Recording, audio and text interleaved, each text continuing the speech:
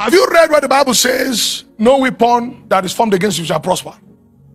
So it shows you that weapons can be invented. Now, have you ever sat down and you begin to meditate on your life and discover that in that season, all of a sudden, you started battling with lust? Have you ever experienced it? You started battling with lust. You know that you do not chase after men or women. You do not interact with lustful contents. Where is this lust coming from? I'm going to show you something that many people don't know. You see, if someone of the marine kingdom or someone with an unclean spirit senses you and notices that a son of God, a daughter of light, is in the neighborhood, the next thing that they'll begin to do is to observe you. They'll begin to study you. You see, God knows who you are in the spirit, and Satan too knows who you are in the spirit. If you've read scriptures, you will discover that there are sometimes Yeshua would be in the synagogue and then demons will cry out of people, and the demons will say something. Say, we know who you what? Who you are. You see, so you cannot come before a situation that is orchestrated by a demon and claim to be what you are not. You are in the neighborhood and someone possessed with an evil spirit, with an unclean spirit, dwells in that neighborhood with you. Now what happens is that if the person, let's say, wants to spirit lust into you, are we still together? The person wants to impact you with lust. The first thing that they need is something that has a connection with you. Remember, I taught one of those days on how the soul of man can be fragmented. Your soul exists in you, but you can actually lose your soul. If Satan cannot touch you, he will look for the things that you've broken your soul into. Some people, their soul has been lost to a car. So even if Satan cannot reach them, if Satan touches the car, he has touched them. Do you understand? Some people have lost their soul to a relationship. So if Satan cannot attack them, Satan will just look for that relationship and what? Attack. Because he knows if he touches the relationship, he has touched you. Why? The soul has been lost. So there are a lot of people, when the Lord gave me this lecture, it was very amazing. There are a lot of people that have fragmented their souls into 1,000 things, 20 things. So Satan doesn't really need to come to their house. He just is touching the things that their soul has been given to. And guess what? It's affecting their Jerusalem. So when these people find anything your soul is attached to, money, so they will take money from you, clothes. This girl can be, you could see, man, can I speak? This girl can be in a room somewhere, and she wants to send lust to you. She will not say, I send lust to the brother. No. She will go naked. Because you see, weapons are what? Formed. Are we together? Or he will go naked. And then in the room, they'll begin to touch themselves. And as they are doing that sexual act, guess what? You are the one in view. Can I teach you spiritual things here? So they are doing that and they are touching themselves and they are doing all those sexual acts. Guess what? An energy is being cooked.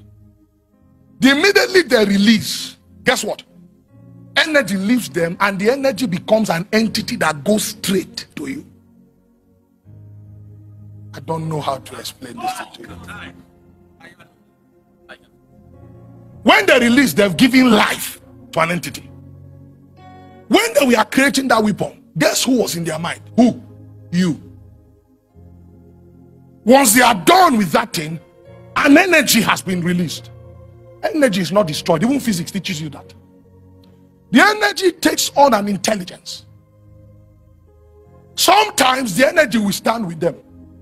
And when they see you, oh, Pastor Elisha, sir, and they now hug you. They've told the energy in the spirit that this is the one I want you to stay with.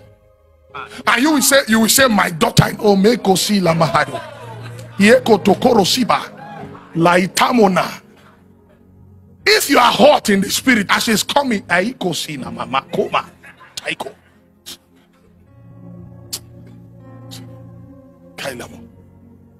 My daughter in the Lord. And then you go home. And then you see power is a clothing. Guess what? That energy will begin to try to mantle you. Ha! it tries to come, you resist. You see what's happening here? It will be it's a garment. It wants to wear you. It wants you to want to wear it. It will come again like a shadow. That is how death is also released. When the spirit is, they will kill an animal, and as the animal's blood is poured out, an energy is formed. And then they give the death, they give it your clothes to smell, your picture to see. And guess what? When death comes, it will come like a garment. The Bible said the shadow of death. It will come and it will be trying to get you to wear that garment. Somebody say, I refuse.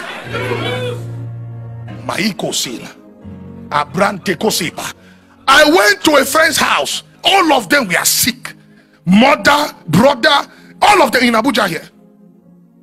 And he called me. That was some years ago. He said, Prophet, there's something happening in the house. Me, I'm sick. My mother, everyone is almost dying. All of a sudden. I said, come and pick me. They lived around Nyanya here. I went to their house. As soon as I stepped to the door, I saw a darkness. It was like this shadow looming on the ceiling. It was just looming. Ah! I told them, I said, brother, there's a shadow here. He was looking at me. Joel, I've started again. I said, oh God, there is a shadow here. And then we began to pray. We prayed for light. We prayed until that shadow dissipated. Guess what? The next day, they were perfectly fine as though nothing ever happened. Is what? A weapon formed. A weapon formed against the man. You are intelligent. Why are they seeing someone different? Somebody has spirited his own illiteracy. This person brings her children and he touches them and tells the spirit, give me their curse, give me their curse, give me their curse.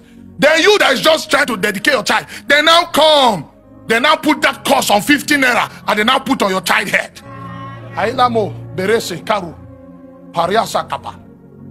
I'm teaching you the technologies by which weapons are what? Formed against the man. And when the weapon is forced, guess what? When a weapon is formed, guess what it seeks, sir? It seeks prosperity. Do you know what it means to prosper? It means to keep trying to gain ground until you finally conquered. So if the Bible says no weapon formed against you shall prosper, don't expect. Oh my God. He's simply trying to tell you, Apostle Ephraim, that when the weapon is formed, it will be sent. But after warring with you, it will not overpower you.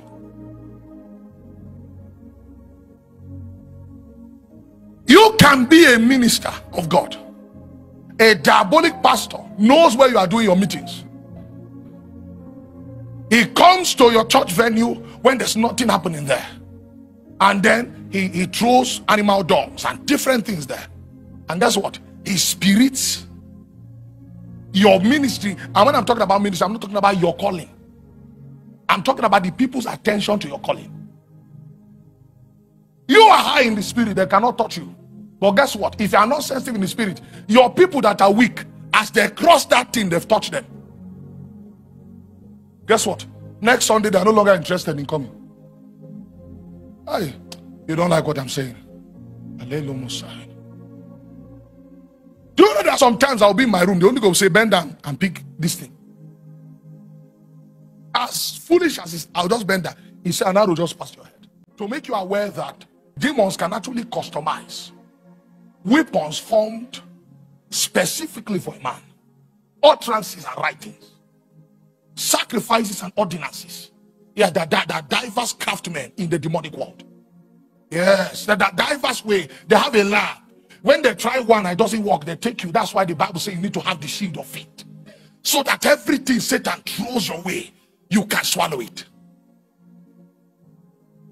So demons know the structural integrity of your priesthood in the spirit. But see, you have to get to a dimension of strength before a demon will form a weapon against you. If you are normal, that's what they will do. They will just send temptation. The weak ones, guess what they do to them? They send a temptation. A girl just come and touch you. Hey, brother, I love you. That's all.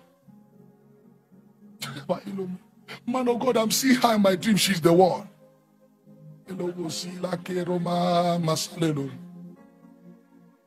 Saturate my. I'm praying, but she's appearing. So this could be a sign from the Lord.